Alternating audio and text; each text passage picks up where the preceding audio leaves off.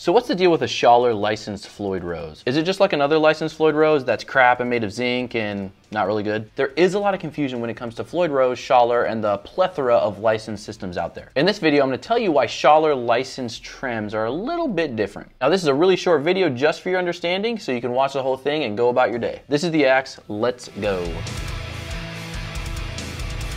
Hey guys, welcome back. If you're new to the channel, my name's Nick. I'm a guitarist here on YouTube. Before we begin, I'd just like to ask if you like the content, please subscribe below. This helps me grow the channel and make more videos. Anyways, the Schaller licensed Floyd Rose. Now, when a lot of people hear licensed Floyd Rose, they think, ah! It's true, a lot of Floyds that carry that licensed under Floyd Rose parts stamp are indeed crap. They're usually made by a few different brands and put on their stock guitars that are generally a little bit cheaper. Take for instance this Jackson licensed Floyd Rose that was on an old Randy Rhoads 1. Maybe it was a Randy Rhoads 2, I'm not sure. So over time, because these companies have been making these crappy trems, the nomenclature licensed Floyd Rose has come to signify a crappy product. But that isn't 100% true. So Schaller, a German company that actually makes the original Floyd Roses that are available today, uses the original Floyd Rose patent to make their very own licensed Floyd Rose. This is where it gets interesting. The Schaller brand, like the original Floyd Rose, uses the hardened steel on the base plate, the saddles, and the other components usually. But the trem still has the stamp licensed under Floyd Rose parts right under the fine tuning pegs or